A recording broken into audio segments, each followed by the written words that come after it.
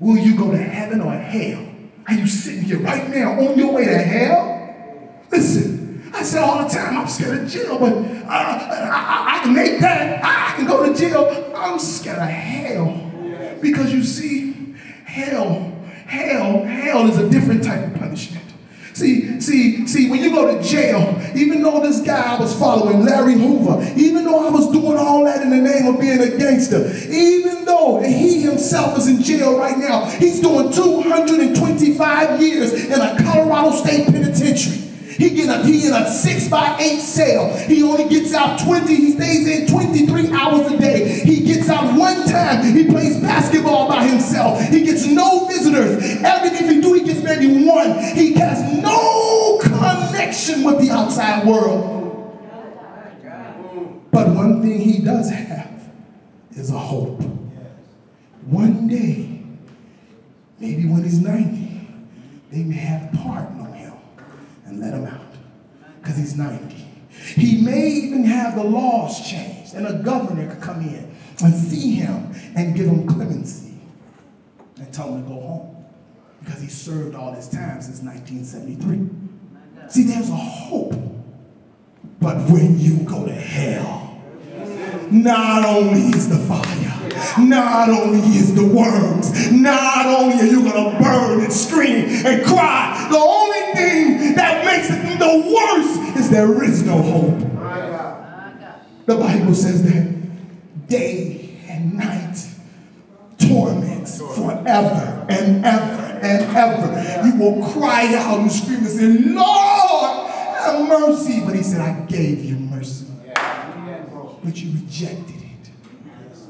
What the devil had for you, you wanted. So now get your punishment. Is that sex you want? Get your punishment. That weed you want? Get your punishment. And there is no hope. God's word is final. You cannot overturn it. Who's higher than God to overturn it? Nobody can overturn it. You'll be there 1 million years from the day you get there. You'll be there. You'll scream, you'll cry, but you'll still be. It'll be like the day you got there. The pain doesn't let up. It doesn't go away. That's how agonizing hell will be. But listen, God knew this punishment was real. God knew that the punishment was going to be so terrible.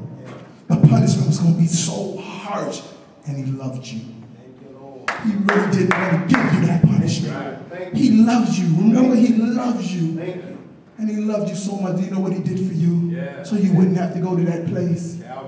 He sent his son. He sent his son. Listen.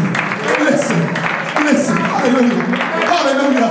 It makes it worth it. He sent his son. But listen. He knew you was going there, and you're going there. He said, listen, I'm going to send my son. I love you, but I hate your sin. If this is it, if this was sin, he said, I love you, but I hate your sin. He let his son take it so you can go free. He allowed his son to be whipped, spit on, beat. He did everything he can to save you. He put all your times you had sex with your baby daddy. He put all them times you got drunk, you cussed, you disrespected everybody from your mother to your teacher. You did everything. You've stolen something, you've lied, you've lusted, you've done all that wickedness and you deserve hell. But he said, I love you and I'm going to allow my son to take your punishment for you. Hallelujah. He put it on his son. Which one of us will give up our kids for people we don't know? We love our kids. That's just like that judge I told you. You standing there, you guilty of that crime. And the judge loves you. The judge is about to give you that 150 years. But the judge himself stands up, tells the bailiff to get ready. That sheriff walks over to put the handcuffs on the prisoner. And the judge takes off his robe, takes it off, comes behind the desk and says, bailiff, take me to jail instead. Let this one go free. That's what he did for you. That's what he did for you. How did the judge go to prison instead? The judge went to prison for you. Hallelujah. Hallelujah. Wow. He allowed his son to die for you. His son died for you. The Bible says, listen to me. How shall we escape? Listen, how shall we escape if you neglect a so great a salvation? How you going to escape? What else can God do for you to satisfy? He let his son die for you. What else is left? What else is left? After a person dies for you, what else is left? If you neglect it. And I'm talking to you young people, and I'm talking to all young and old. If you sit there and you let a moment like this pass you, you're making a sad, sad mistake. If you don't, and you walk out of here right now, as soon as we hit 72nd Street, and a shootout break out, accidentally a bullet hit you, and you die, you're guilty because you heard the truth. If you reject Jesus Christ right now, where is the hope? If you reject Jesus right now, he's coming to you, he's calling you, he's telling you, I am coming. He's coming back to this earth. But before Jesus even comes back, you could die. You could die. Don't you know the statistics show? I was doing it. You ever go home tonight, you can look at it yourself. It's, you know the free paper they give you on 79th Street is called the red eye paper. That red eye paper, if you go online and look up that same website, that red eye paper website, they have a section that says Chicago's homicides. And if you look at that Chicago homicide, it's going to show you everybody that gets killed. The people that's going to get killed this weekend, I'll see them in the morning. I'll go on that website and I can see all the people that died this weekend. I found one of my friends, one of my students, their father. He got killed, and I was looking on that website and said, I know him. I was able to go into my attendance book and call their house. I saw him dead on that website. If you leave out of here, and the statistics show they got it by age, they got it by neighborhood. I know how many people get killed around this church. I know how many people get killed in Roseland. I know how many people get killed in Chatham. I know how many people get killed on the west side. And do you not know that the statistics show that the ages that are getting killed the most is 15 to 30.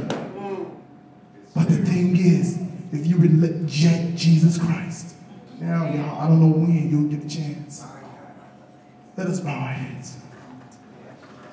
This is a very serious moment. Oh, Heavenly Father. God, you knew this day was going to come.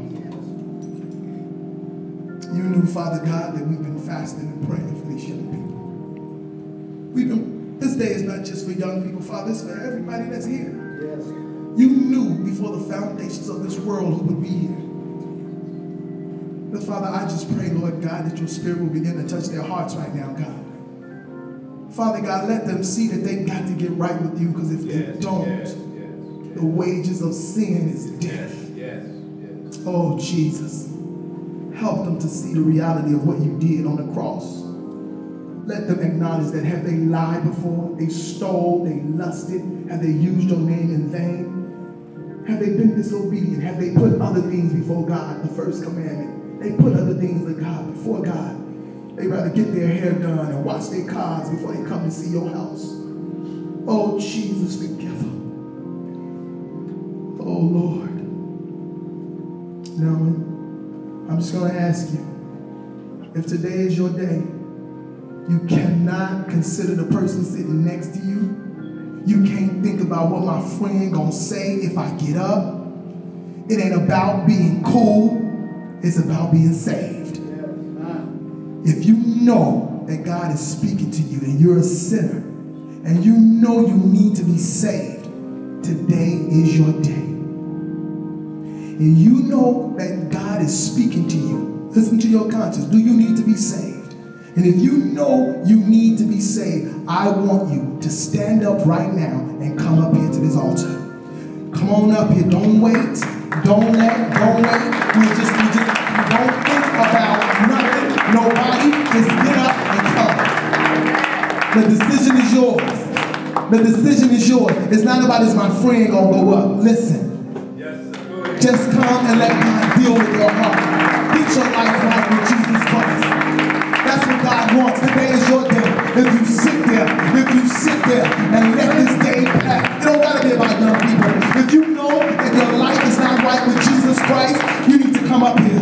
You know you need to come and get right with Jesus. This serious.